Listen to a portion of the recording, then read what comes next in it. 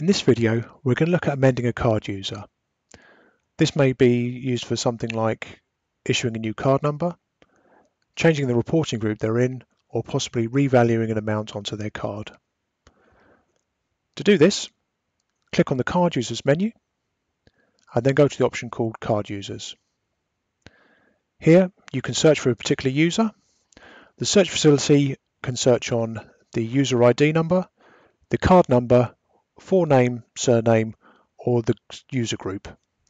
For example, if I type in the surname Jones, the system will show me any record that has the name Jones. Likewise, if I typed in staff, it would give me all the staff members, or if I typed in this card number, it would give me anyone with this number. Once you've found the user you want to amend, click on their record, which will bring up their details page. We can see here their user ID, their current card number, forename, surname, and balance. To adjust the card number, click on the button called Assign Card, where again we can see the current card number, and here we can enter in the new number. Enter the new number in and click Change Card, and you can see the new card number has now been assigned.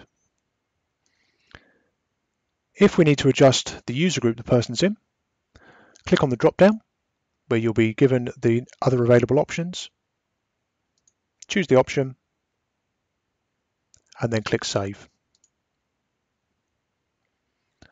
If you need to revalue any money onto the card, go to the option called Revalue. We can see here the money is going to be loaded onto the cashless purse. The revalue method is cash, but if it's a different method, choose the appropriate one and then choose the amount that's being loaded onto the card. In this example, we're going to say £10. So enter in 10 and click Apply Revalue. The revalue was successful and we can see the new balance is now £10. Once you're happy all your changes have been made, click Save and your user record is updated and the information will be sent to the till. Thank you.